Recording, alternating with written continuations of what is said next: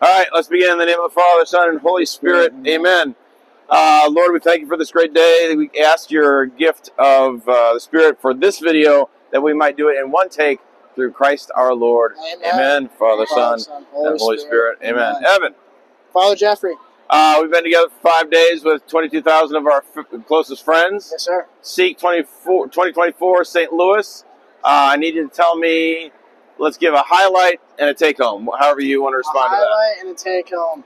I would say the highlight were definitely the men's talks. Okay. I believe it was Paul J. Kim who said, "Men of God," and we would say, "Hallelujah," and that was my favorite part. Okay, very good. I felt like that really got us men to grow together, and that is one thing that I think I will take home is knowing exactly what a man is. A man, the difference between a man and a boy. I wrote down a bunch of notes. That was who was that? That was the first day.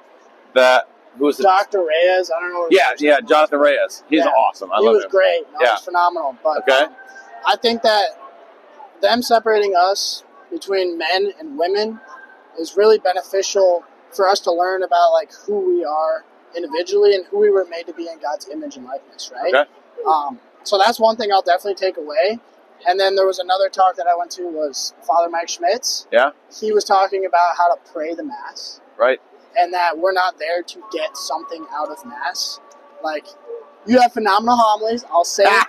But sometimes we might walk away and say, hey, I didn't really get a whole lot out of the homily. Right. And it's not necessarily about what we get from the Mass, more of what we put into the Mass. Okay. We are there to sacrifice ourselves for the Lord. Right. And that's really what it's all about. And that's especially what I'll take home. Okay. And I'm excited to spread that to the people that I know. And everything about this weekend or week has been phenomenal. Awesome. All right, I got one more question. What's that? What's the deal with the cowboy hat? Cowboy hat? Well, around these parts, the men, we decided to go a little spunky on Friday. Yeah. And we want to do something a little different from the women. Quite a number of cowboy hats today. Yeah. And they look good, let me tell you. Around these parts, we love them. We love them. All right, well, thank you. Thank you. And we'll see you at Mass.